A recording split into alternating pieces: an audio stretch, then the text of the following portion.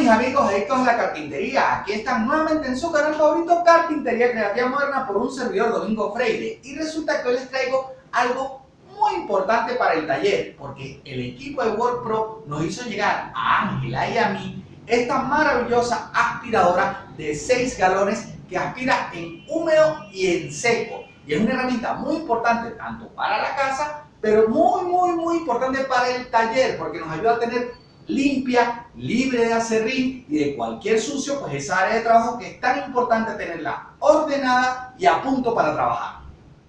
Esta aspiradora es una excelente inversión tanto para tu casa como para tu taller. Y por supuesto, aunque aquí te voy a enseñar cómo armarla, cómo montar sus diferentes accesorios, no puedes dejar de leerte el manual de instrucciones que te manda la marca con el equipo.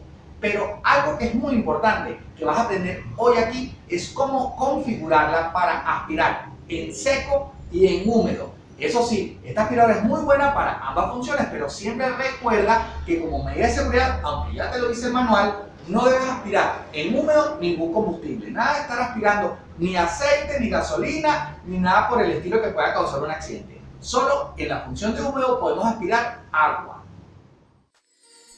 Amigos adictos a la carpintería, miren la maravilla que me acaba de llegar aquí a mi taller en Caracas, Venezuela, la aspiradora de 6 galones de capacidad que me envió el equipo de WORKPRO. Esta maravillosa herramienta es excelente tanto para el hogar como para el taller y nos permite aspirar en seco y en húmedo. Nos trae dentro de su contenedor los diferentes accesorios que vamos a utilizar para el aspirado, incluida la manguera que nos permite llegar a cualquier área con las diferentes puntas con las que podemos optimizar el aspirado. Aquí pueden ver el proceso de ensamblado, que es muy sencillo para aspirar sólidos en seco. Sí, ese polvillo, ese aserrín que generamos tanto en el taller, vamos a colocar esta bolsa de papel, como lo están viendo en el video, para que se acumulen ahí todo lo que aspiremos, los restos de aserrín y todo lo que suele circular en el taller. Y esto va a hacer que la vida del filtro de nuestra aspiradora dure mucho más. También podemos ver que tiene estas rueditas que van a permitir que podamos desplazarnos fácilmente mientras estamos realizando las labores de aspirado.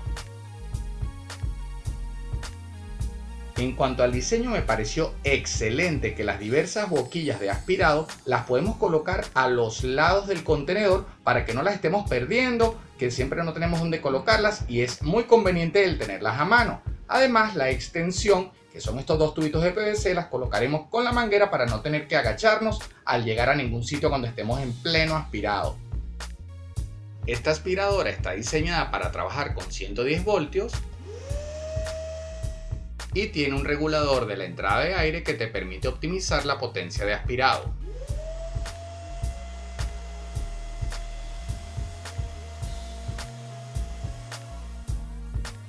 Otra característica importante de la aspiradora de 6 galones de WORKPRO es que podemos aspirar no solamente en seco, sino también en húmedo. Sí, podemos aspirar hasta agua, pero es muy importante que te acuerdes de remover el filtro que utilizaríamos para el aspirado en seco y colocar el adecuado para poder aspirar en húmedo.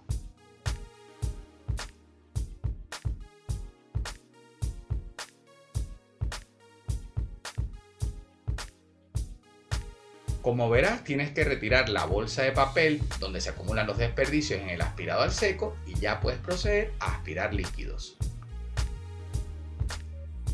Mira lo eficiente que es aspirando el agua. Aquí puedes ver el video a velocidad real y ves que la superficie quedó totalmente seca. Estoy seguro que si utilizas esta aspiradora vas a quedar muy contento con sus resultados.